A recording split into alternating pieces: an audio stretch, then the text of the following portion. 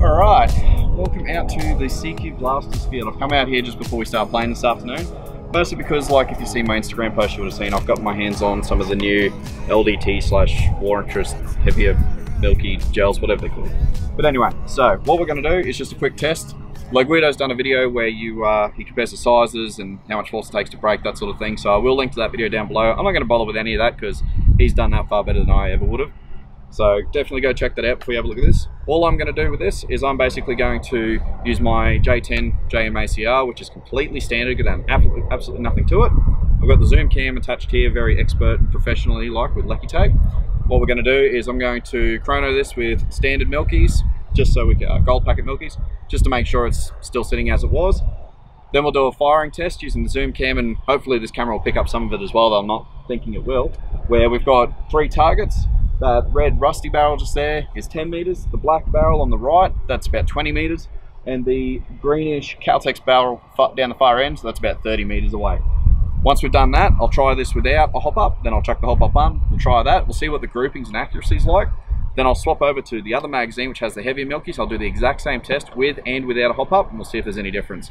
I'm more curious to see if the accuracy and distance without a hop up is any different, because that's realistically where it should be a difference if the weight is heavier. But without further ado, it's recording. I do like Chinese cameras use a blue light to show that it's recording, unlike every other camera that uses a red light. But anyway, so let's get into it. Go with the chrono first, just to confirm. You guys can't see this, but it's hilarious to me. I've got someone holding a hat over the microphone because of the wind.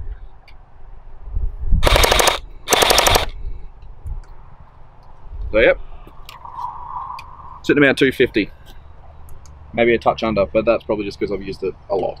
So let's try with the range. So 10 meters.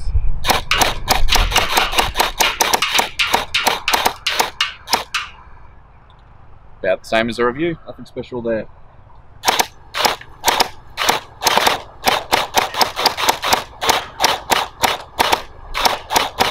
Uh, 20 meters, I hit the barrel maybe twice out of all those shots. Again, nothing unexpected. 30 meters, I'm probably not going to hit it all, but we'll see what we can do.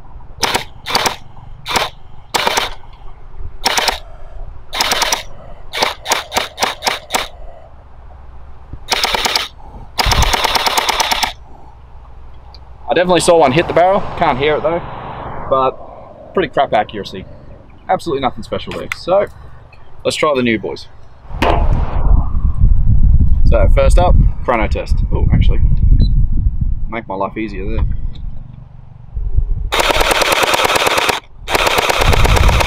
Sounds like battery's dying.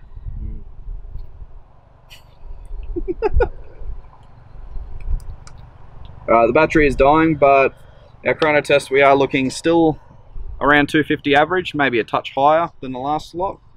I'll quickly swap over the battery and then we'll do the range testing. Alright, so I've just put in a new battery, still 11 volts, so I did not mention that at the start. It's actually running an 11 volt battery. It's the only thing about it that's not standard. Still no hop up. These are the heavier Milkies. So let's try 10 meters.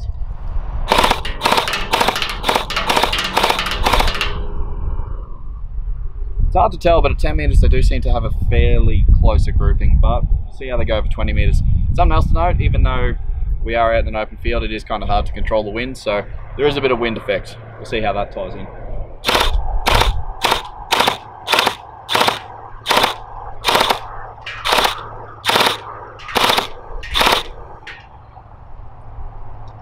I don't know about you, but that actually looks like it might be slightly better. Also, the breeze, while it wasn't strong there, it wasn't even impacting it at all, so there might be something to this.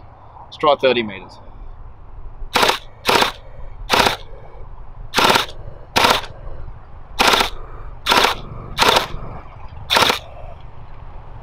So I am hitting it, about the same consistency of hitting, maybe a little bit better, but that also could just be because now I'm actually used to shooting at that range with the standard blaster. So, inconclusive on that one. I do think it is a little bit better, but not a huge amount. So what I'll do now is I'll chuck the hop up back on and we'll run through both styles of gels again and see if there's any further difference there. So just for the last quick test, I've just got the standard Milkies back in. I've put my hop-up back on, just a heads up, this is a DK J10 hop-up, so it's actually made for this blaster. It does work quite well, it is adjustable, but still not too bad. So once again, we'll go 10, 20, 30, we'll see if there's any difference. I have already set the hop-up shooting off in a different direction, but we'll see how it goes.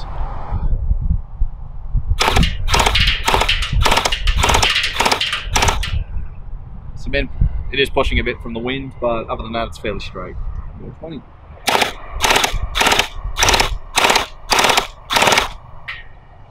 It's going around the barrel, which is about what I'd expect at that range. Wind again is pushing, but still not half bad. We'll go 30. I don't think we're going to hit anything.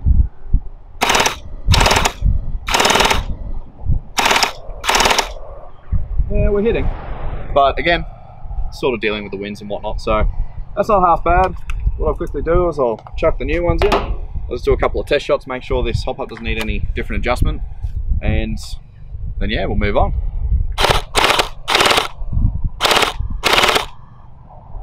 Seems to be alright.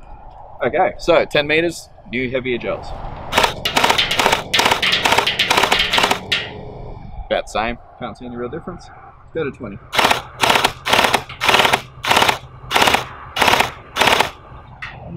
Some of them are flying out at random directions. I think that's because they are bigger. It's hitting a hop-up that's already set for a slightly smaller gel, so it could be that nipping it on the edges as it comes out of the barrel and sending it off in random directions. We'll try it for 30, still not too bad though.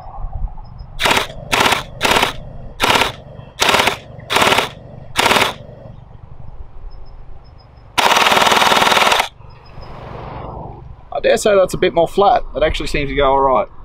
So that's a standard blaster. I was hoping to use a modified blaster that shows what it'd be like in there. Unfortunately, the one I had planned to use isn't available at the moment, so we'll just have to go with that for now, but that should be a good indicator to most of you. What I'll do is, after I get home, I'll edit it all up, that way you can see the zoom cam and I can have a look, and then we'll go through and have a bit of a chat about them. I'm intrigued.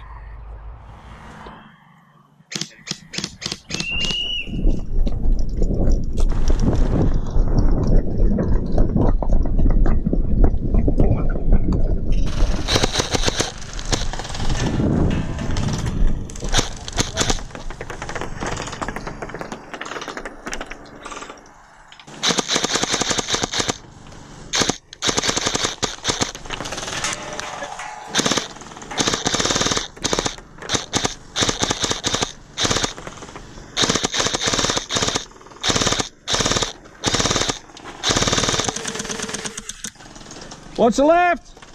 Whoa!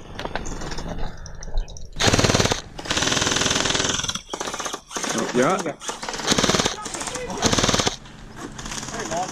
Yeah, 3 lives. You got one behind the tree on the far left.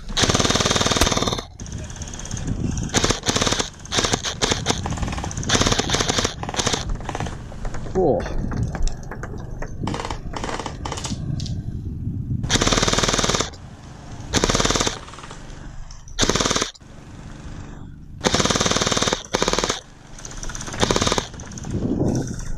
Reload. Going left, watch left.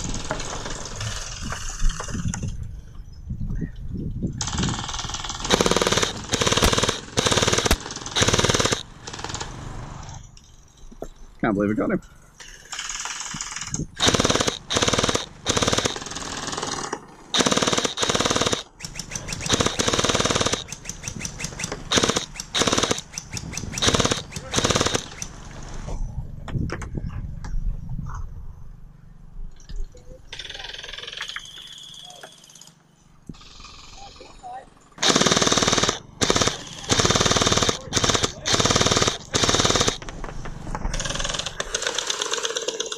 Wow.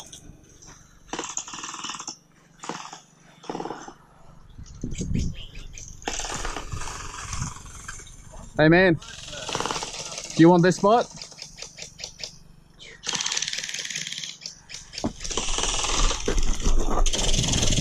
I'm gonna make a run for the top 4.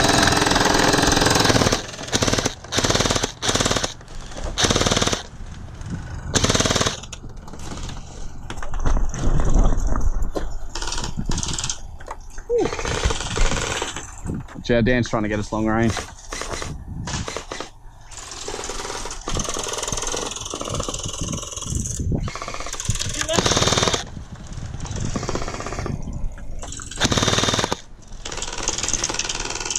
Yo. Right, that's it. Thank you, sir.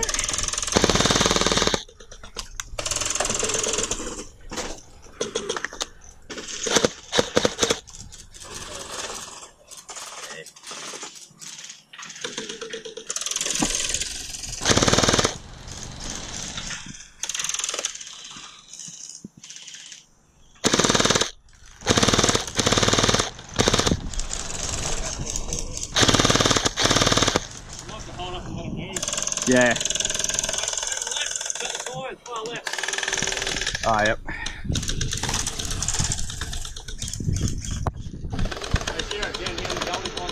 I took a hit.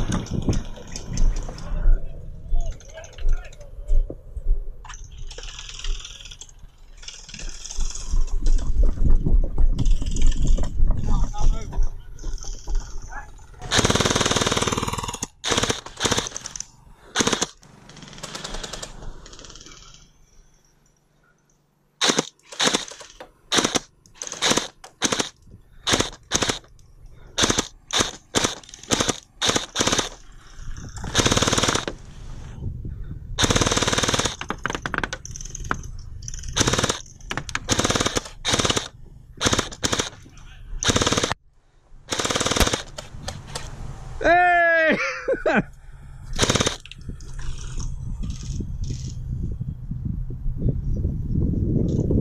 You get that angle on him. Yep.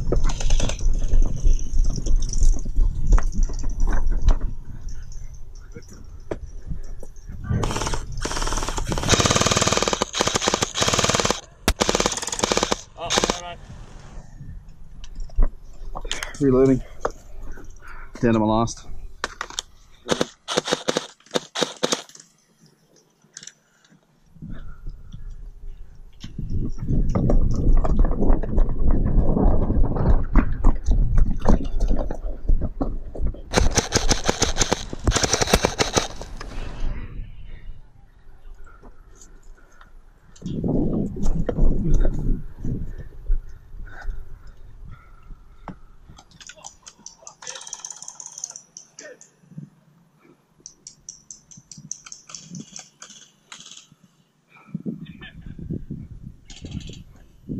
Hi, Dan.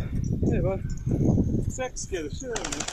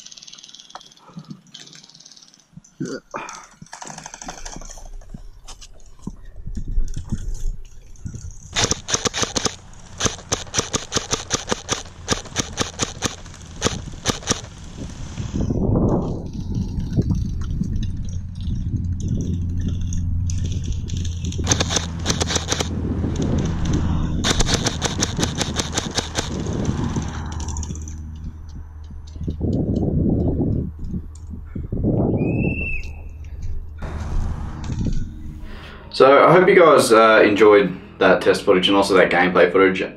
Just a couple of notes on the heavier gels that I was showing off in this video. They're not a game changer. Like, they are not the be all end all, and they were definitely way overhyped when they first advertised. I mean, the idea is cool, but they were never going to be as good as what they were said to be, because they always do that, let's face facts. However, there is something to note in that there is a difference. So they are an improvement. They're not a huge improvement, but they are an improvement, because I played that game and another one which I didn't record, that one with the ACR with the hop up on, and I was nailing people from much further away. The balls were going a lot straighter. Yes, I had a hop up, but I would actually almost speculate that the heavier weight works with the hop up to make it better. collectively. To me, that makes sense, but either way, I'm not a physicist, I'm not going to argue that point. More importantly though, was the reports I got from other people who were playing. So I lent a bunch to Lieutenant Dan, who was using them in 2 of his blasters. One of them being an upgraded, like 280 FPS M4 with a plastic barrel, and he noticed how much more accurate and how harder hitting they were. Not only that, we also tried them in an upgraded M24 bolt action rifle that one of the guys that play out at CQ brought out, and now he's put the V2 metal bolt upgrade and everything in it, and an alloy barrel, and it was significant because he has a proper scope mounted on it. Don't know why, he did, cool. And what we noticed was when you fired with those and his hop up, you could actually see them and you could hit semi-accurately at a distance. So it almost, with the right combination, this might actually allow for some kind of gel ball sniping to work. It might be enough of an improvement that that is possible, because he did play some games as well using these new gels, and he noticed an increase in accuracy and he was actually getting people. So there is something to this. I'm not going to say they're the be all end all, because they're not. Like, ultimately they are different. The only other indicator I had that they were worthwhile was a lot of people, there was at least 3 or 4 who weren't part of our group, who were just people who just came in and play, and they tend to play whenever they can. They were asking the owners of the field about getting the new gels because they were getting hit by them. So something else funny was that over distance, they still had a bit of force behind the impact. So it was actually easy to tell when you've been hit at a distance as opposed to just bouncing off your clothes. So to me, there was a noticeable difference. It wasn't a massive difference, but it was noticeable. And an improvement is still an improvement. Whether or not you notice the same thing, I think modified blasters are going to show that different results depending on how they're modified, what you're running, that sort of thing. But I think they would help, definitely. And I do think that the combination of the heavier, slightly heavier gel and the hop-ups do help. I think those 2 factors actually work quite well together to make the hop-up more capable, to a point. Ultimately though, it is up to you, and whether or not you decide it's worth the extra money, because I have yet to see anyone who's selling these for the same price as the normal gels. From what I've heard is that even at cost, they cost more to buy for a supplier. So they're going to be sold at a slightly higher price. I think Gel are $1 or $2 more. Not a huge extra amount, but it's up to you whether or not you think it's worthwhile. Ultimately, like I always say, personal preference is king. I did notice a difference. I heard people on the field noticing a difference. So I believe there is something to them, and I'm probably going to start using them more and more as well. And I might start stocking them as much as I do regulars, just to see how things go over time, especially with certain blasters I use and modify and go through. So those are my thoughts on it though. As always, personal preference is king. If you do like them, let me know down below. If you don't like them or you have had a bad experience with them, again, let me know down below. Definitely check out that video by Lo Guido. He goes through, he measures sizes, force to break, all that sort of cool stuff, including different ways of growing them. I just grew them in cold tap water overnight, so plenty of time, cold tap water, nothing special, and they seem to still go really well. So to me, they don't require anything special to grow, which is nice. And yeah, I do want to give a quick shout out to sponsors of the channel, to Floz, who's actually been really generous with sponsoring, but you know, that's up to him. And also, funnily enough, Guido was nice enough to buy me a Pepsi Max, so don't worry, I drank a lot of those over the weekend, so that was good. Either way, definitely check out his channel. If you do want to support the channel, links down below to PayPal and buy me a Pepsi Max, or buy me a coffee is what the name of the site is, if you wish to do so. Again though, it is 100% optional. It's entirely up to you. Viewership is plenty for me. Keep this conversation going. Let me know what you think, and I'll catch us next time. I wonder what we're going to be doing. No idea.